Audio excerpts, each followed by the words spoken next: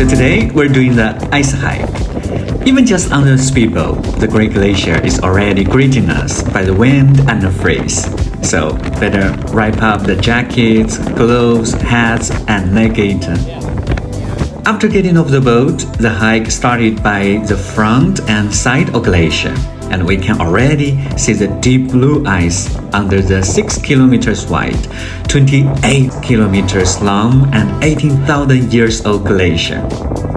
After putting on the safety equipment including ice axe, helmets, and so on, and we can officially step onto the ice. Excitement! Actually, walking on the ice is much easier than what I expected before, because the ice is very hard and the spiked stones grab the surface very nicely. All the way, you can enjoy the sound like the crunch of the cookies. Still, gotta be very careful that the stones may come off from the shoes. And always use the axe to test the ice before you step down. Grey Glacier really surprised us with various of landforms like cracks, tunnels, caves, ice slopes, undercurrents of water,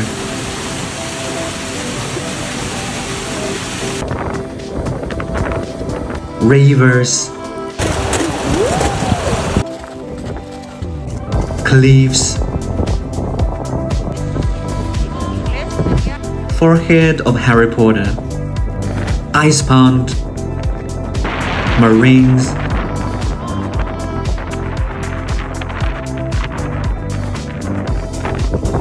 and some strange shapes. What's better?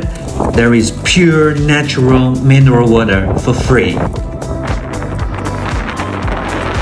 It takes about 5 hours to finish this entire hike.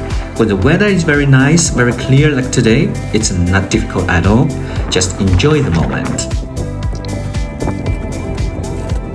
So take a look at the landscapes of the glacier again.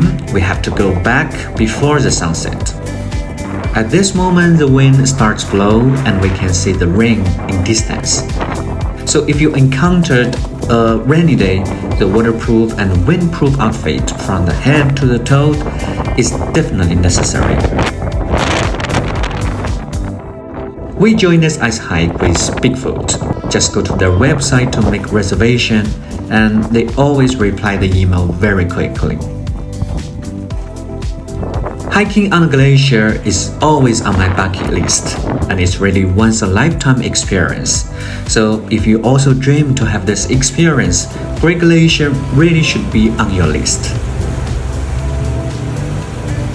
Back to the boat in the wind and rain, and look at this 30 meters thick ice with satisfaction. Salud, hasta pronto, Grey Glacier.